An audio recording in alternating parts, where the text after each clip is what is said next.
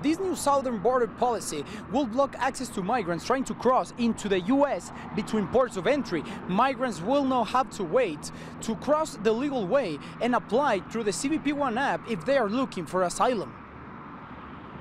So this is a tactic that's already been tried by the Trump administration in a different iteration. It was found illegal, and now here we are through a slightly different tactic coming down the same approach.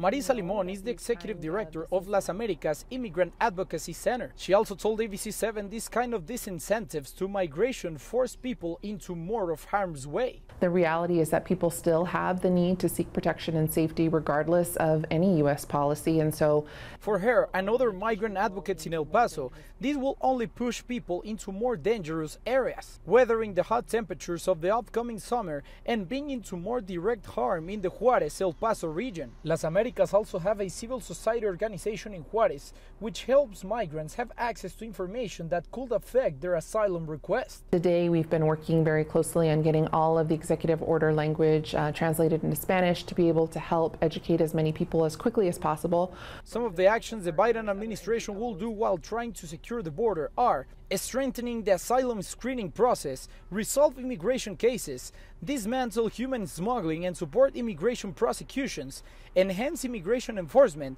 and seizing fentanyl at our border, among others. In Ciudad Juárez, Heriberto Pérez, ABC7.